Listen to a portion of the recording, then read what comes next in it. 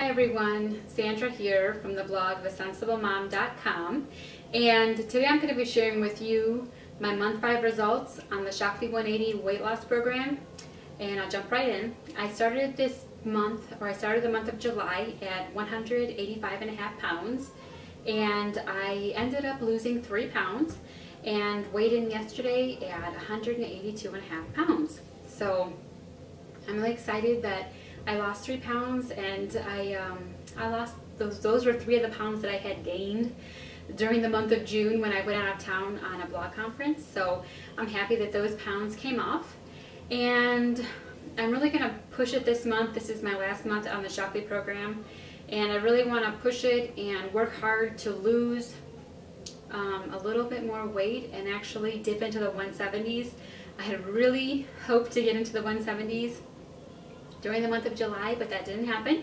So I'm hoping to be able to do that in August and get to at least 179 pounds. I would be thrilled if I could get to 179 pounds by the end of this month. I do have one major success to talk about. I went out of town on another blog conference. I went to the Blog Her conference in Chicago last week, and because I was careful with the amount of sweets that I consumed, there were lots and lots of sweets, but I was careful about you know, how many I consumed, how many I picked up and ate, and I just really focused on eating salads. I had soup, and I had a lot of vegetables and some fruit.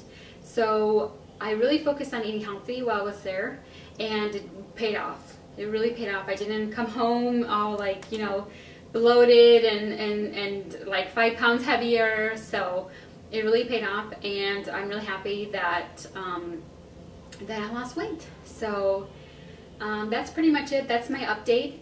If you want to follow along and read my other posts or watch my other videos, feel free to visit my blog, thesensible.mom.com, and also share how you're doing on your weight loss journey. I'd love to know, and you know, support you. So feel free to leave a comment, and I'll see you on the blog.